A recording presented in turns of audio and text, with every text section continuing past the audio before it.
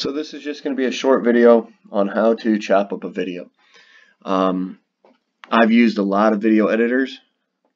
I do prefer Adobe Premiere, but DaVinci Resolve is a free option, and it's very good actually. And when you do your install, it'll ask you how do you want it set up, and you can get a tool set right here, just like Adobe Premiere. So when I do these videos, I try and provide a free option, and DaVinci Resolve really fulfills that. So what we're going to do is I'm just going to drag and drop my video.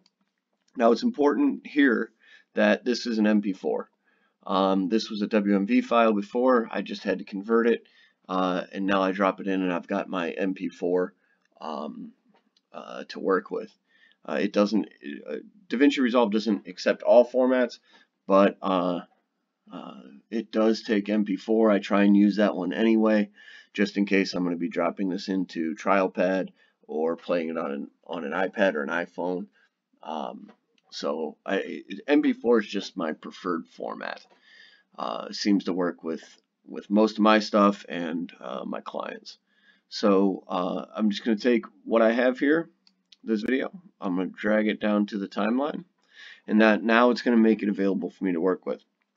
So what I'm going to do is we're going to pretend like the HGN has been suppressed. And I know that conflicts with what I'm doing after that, but it's just a matter of us cutting up a video, showing how it's done.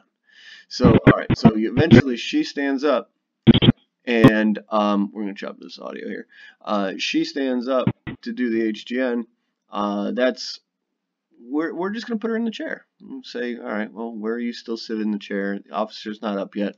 You know what? We'll cut it right there. So we're going to take this razor blade tool. We're going to go right to our line. We're going to click. Now we've got a video, this small little video here. And for your information, Adobe Premiere has a little slider bar down here. But when you're working with DaVinci Resolve, you've got the zoom function up here. So it'll zoom on your cursor. But we've got this video here and this video over here. Now the video over here runs to the end, okay? But we want to find the end of the HGN, cut it, and then have everything else afterwards. So we're going to zoom back out so we've got more of our timeline on the screen. And we're going to take our cursor and run it out. Alright, so he finishes the... oh, he has lack of convergence too. Well, that test is garbage. So we're going to cut that one out too. And she gets in the chair, and we'll cut it to right about right there. Cut it wherever you want. We're just going to make this one look like a glitch. So now we've got two more sections of video. One more really. And we're just going to select the middle piece here. And we're just going to hit the delete key. Now it's gone. So if you come back down and we zoom in, you see how we've got this gap here, and I'll show you the jump. Press play. A little bit faster than I expected. Alright, bring that back down here for you. And you'll see the jump from one to the other. So when we press play, boop, there it goes. And the guy isn't seated on the bench anymore, but the HGN is gone. And for purposes of what we wanted to show, that was the point. Okay, so the video otherwise would be pretty short, but the other thing I want to show you here is how to add a still image and let that run for a while. So what we're going to do is we're going to take this second part, we're going to move it out of the way. It's going to give us a gap to work with. We're going to take an image that we have. This particular image, I used snipping tool, grabbed screenshot, annotated it in Microsoft PowerPoint, added this little image down here, added the lines, and you can see what we're working with here. So when we come, there we go. So I added this little image, added the lines, added the 8 inches thing, and you can see how he's just too close when he's doing his HGN. If that's what we want to demonstrate, we're going to add this still frame here. We're going to butt it right up against the first part of the video. We're going to take the second part of the video. We're going to bring it down to the... It's jumping on me.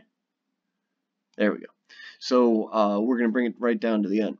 So what we have here is if we're running a hearing, and we want to make this piece of demonstrative evidence, what we do is we let that video play.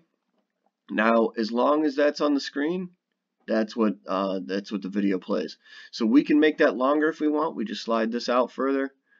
We grab this. Now we make it, and I think we just added a little over 4 seconds, and then we just let that play again.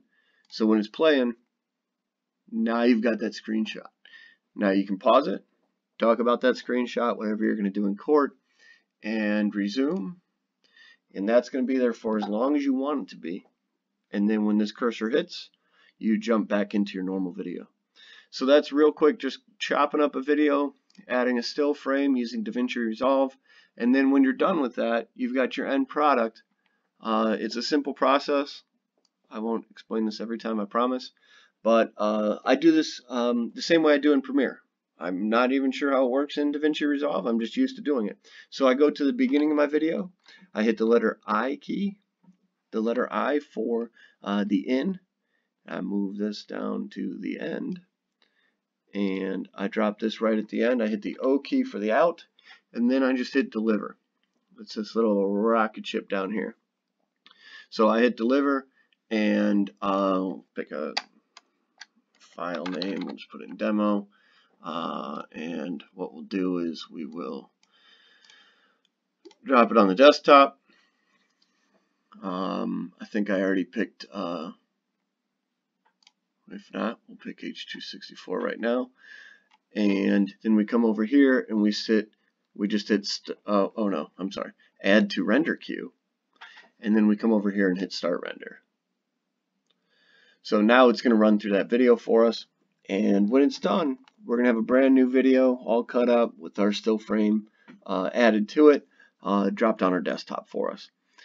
And there you go. That's editing a video and drop it in a still frame using DaVinci Resolve. Hopefully you find that useful and it helps you in your practice.